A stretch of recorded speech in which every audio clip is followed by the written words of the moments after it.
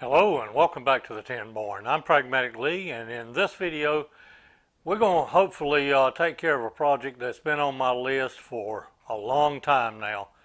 If you watched the last video where I made the mill vise caddy and used the slit and saw with the coolant, you might have noticed on that I got pretty wet. The slit and saw, coolant running on the slit and saw, pretty much drowned everything in the surrounding area around the mill. So what we're going to do today is look at making a reflective shield to use on the mill, not only for coolant but for chips, use also on the lathe for slinging coolant and also for slinging hot chips. I've got this piece of it's by brand Duraplex. It's acrylic sheet. It's let's see, 18 by 24, 80 thousandths thick. And what we're going to do is cut a piece of this. I believe I marked off about a 12-inch piece. Yeah, a 6 by 12. And we're going to fold in the ends just a little bit. But we're going to mount that. The flex arm we're going to use for it is this piece of coolant pipe itself. When I installed the coolant system on the lathe and the mill and the surface grinder a couple of years ago, might have even been 3 years ago now, I was looking for something like this. Obviously you can bend them in any shape. And honestly, right now, I don't remember if I bought this on eBay or Amazon, but it come in a bundle of either 10 or 12 of these units. They came with some flare nozzles like this, and they come with some a set of just the pointed ones, which I use on the on my machines. But on the other end, I got just this little on-off valve with a 1/4 inch NPT. So this is what we're going to use. They're reasonably stout. So this is what we're going to use to hold the shield. This end down here is where we'll cut out the webbing on the side of this and clamp this over and bolt it onto the piece of acrylic. On the other end, got this piece of 1.5 by 1.5 aluminum round stock. Very light, yes. What we're going to do in one end is drill and tap it for a 1/4 inch NPT. In the other end, we're going to bore it out for 2 of these, I guess they call them nickel magnets maybe. I've got 2 of these very strong magnets with a screw in between. We're going to bore it out for that to mount flush up in there, and then thread the remaining web in between for this 1032. So let's turn over to the lathe now and get the work on this piece done. One more comment before we get started on this. I'm recording this video a little bit ahead of time, and I'm going to schedule it for airing on October the 23rd. October 23rd, yeah.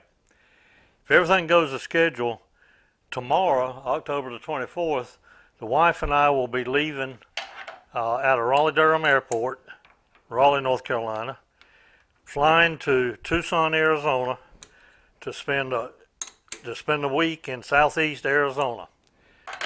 That area is where my wife and I started our marriage. We got married on a Saturday,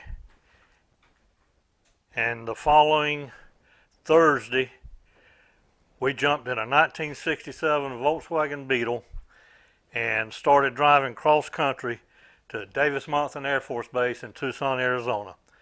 Now, we fully understand that nothing in Arizona, nothing in Tucson is going to be like it was when we were there 50 years ago, but that was in 1971.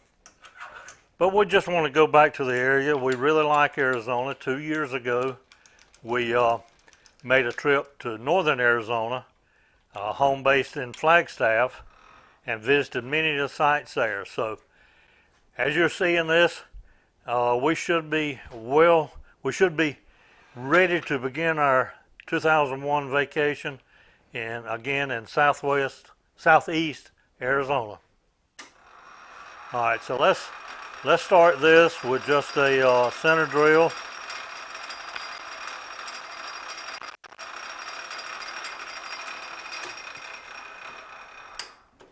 And we want to drill and tap it for the 1/4 inch NPT.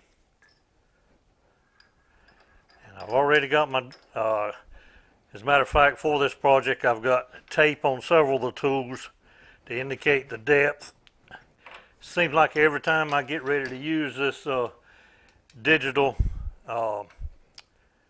caliper that I put on the, use as a DRO on the tailstock, the battery's dead in it. Kind of aggravating. I get tired of putting batteries in it, so this time I just marked and taped things off.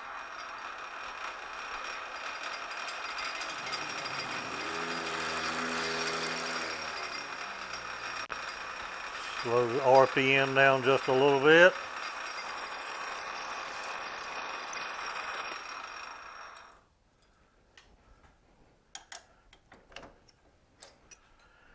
And for the 1/4 inch NPT, again, that's what this fitting on here is. We'll use, of course, a 1/4 inch NPT tap, and like the other, this is a tapered tap, so I've got it marked to depth. And you know what? That don't want to fit in the chuck. It's a little over 1/2 inch, so what we'll do is put the tap guide in the chuck itself, and then bring our tailstock up. That should keep the tap straight.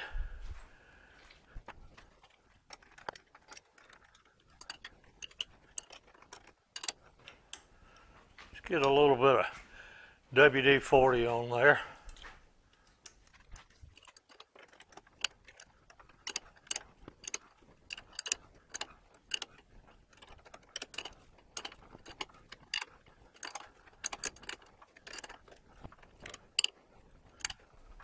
All right, I think that should have it sufficiently tapped.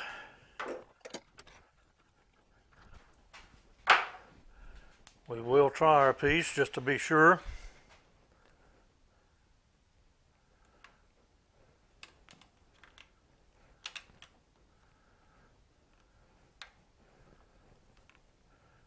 And yes, that's starting in there fine.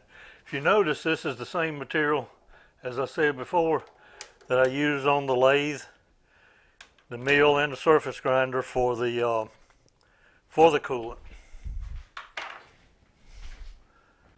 A little bit of a burr on there.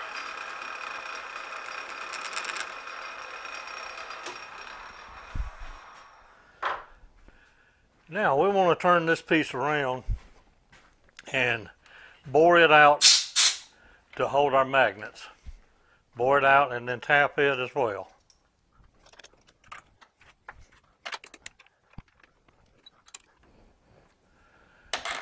And since that's such a short piece in the lathe chuck, I'm going to use my ball bearing guide here. This idea I got from John Mills over in England, and a lot of the stuff that I do on my channel I pick up from other YouTube creators. And this shield that I'm building, I've seen something similar done on several different YouTube channels, and I honestly don't remember which one I saw it on first, but I'm sure many of you have seen these before, and this will just be my interpretation.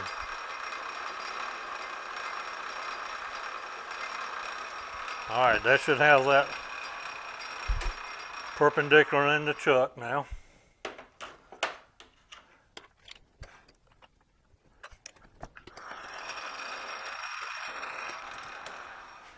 After this is bored out for the magnets, it's going to be tapped for 1028. But I'm going to go ahead and drill it, I'm sorry, 1032. I'm going to go ahead and drill it into the void that we made on the other side for the quarter NPT. This will take care of two things. Number one, it will be our hole that we will tap for the 1032, but it'll also be a lead in for the hole we're going to create to bore out for the magnets. And you've probably seen me do this before, but I'm putting an end mill in the drill chuck. This is a 1/2 inch end mill, and what I want to do is 1/2 inch end mill in here. I've got it marked with tape as well. The two magnets are just a little over 3/8 of an inch, so I'm going to go in about 400 thousandths is where I've got this tape.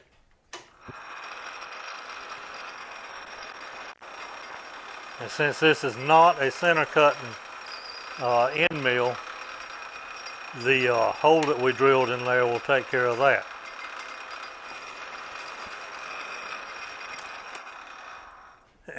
I don't know whether you can see it on the camera or not, or on the video, but the chips push my tape back. So let me see right quick about how much depth I have here. Alright, that's a little deeper than I wanted, but what we can easily do, if the magnets set too deep in there, we can put a spacer behind them.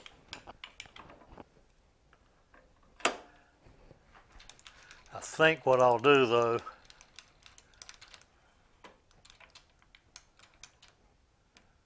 that's 0.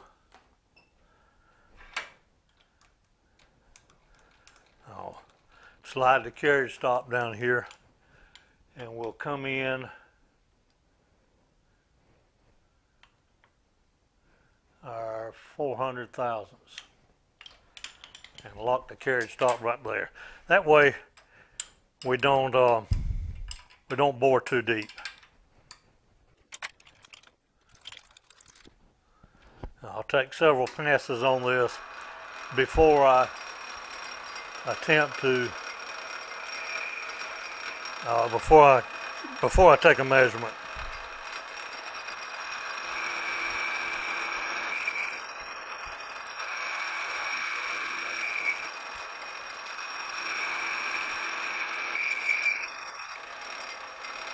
I'm taking about 80 thousandths per cut, which is 40 thousandths per side.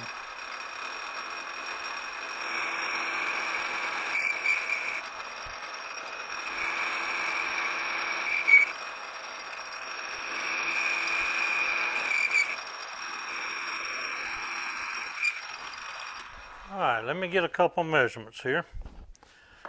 Our desired is 1.125. I'm sorry, 1.250, inch and a quarter. And we're at 950. So we got 300 thousandths left to go.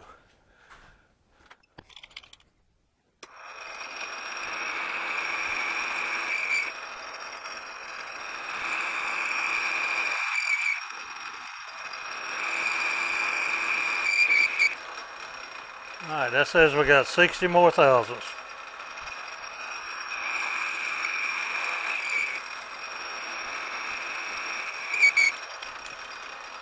Alright, let's see if our magnets fit now. And this does not have to be a tight fit by any means, just need clearance, which it's got. And that is recessed in there. Just don't want the magnets proud out this edge out here. I think that's just right. Now we'll tap that hole inside.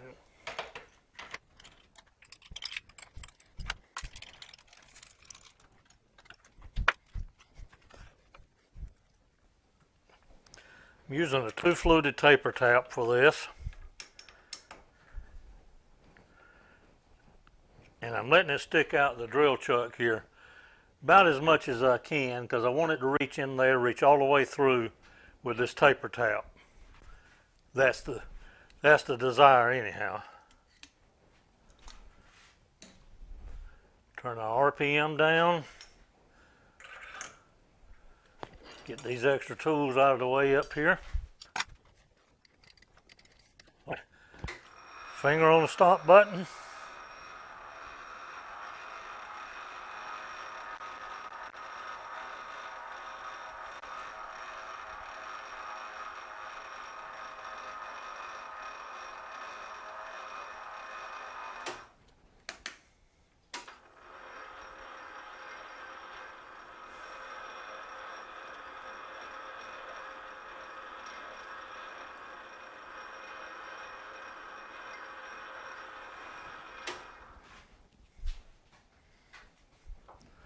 And as always, I forgot to put a taper on that hole before I started the thread.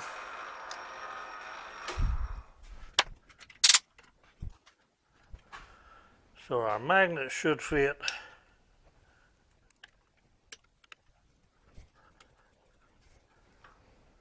just like that. Probably will take that out.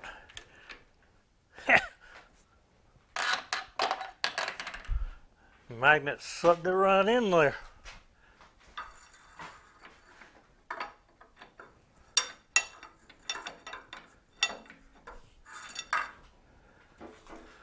Well, I hope I don't have to take the chuck off to get our work out. Yeah, I think I just got to get the jaws out of the way.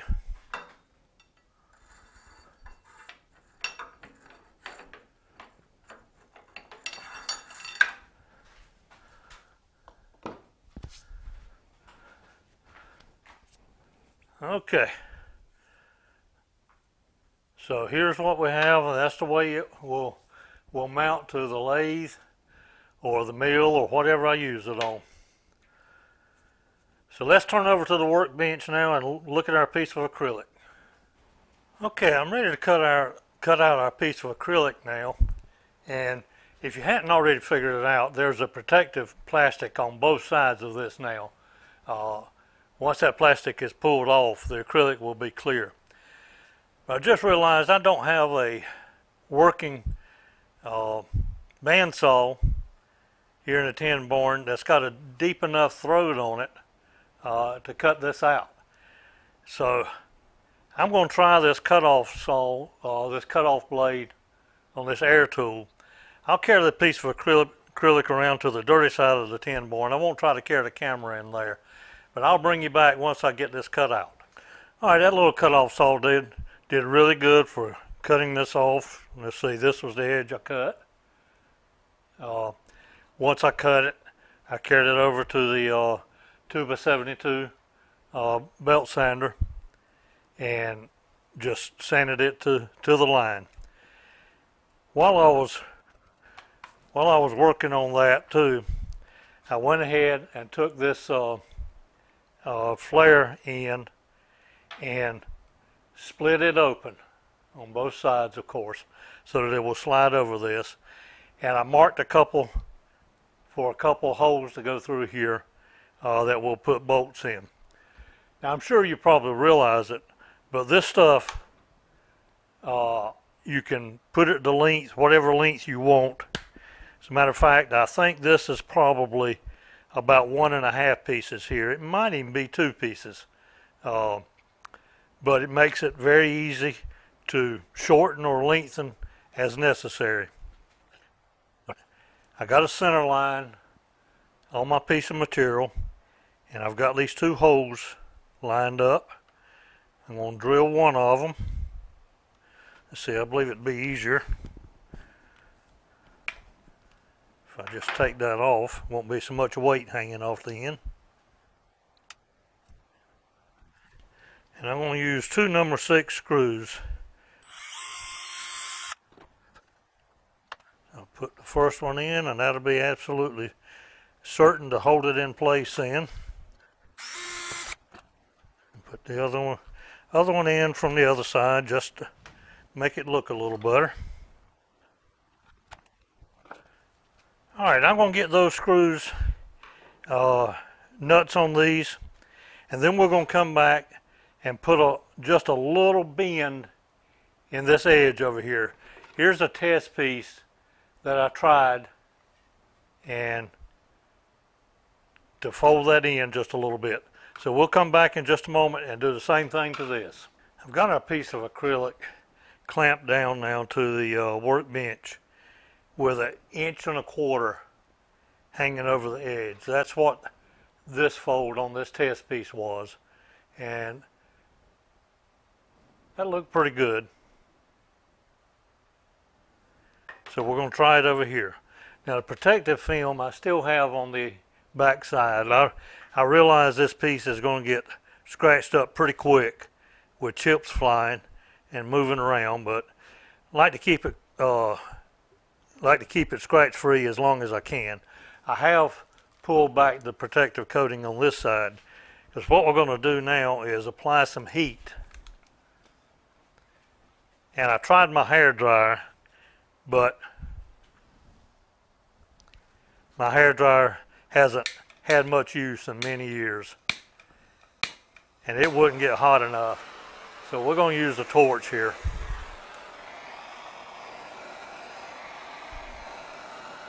Now, do not want to melt it by any means. I just want to soften it up.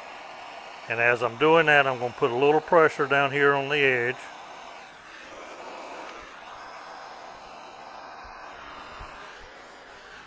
And I'm just eyeballing this thing, the angle, and that looks like that's good enough. All we're wanting is just a little bit of a turn back on this edge to be a deflector for the chips and the coolant and so forth. I'm going to get this other side set up right quick. Piece of metal got a little bit warm.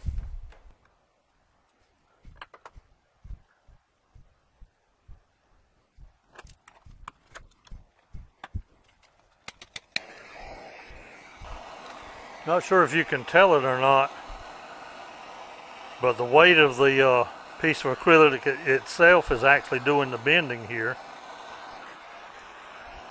Put a little bit of pressure on it and go just a little more.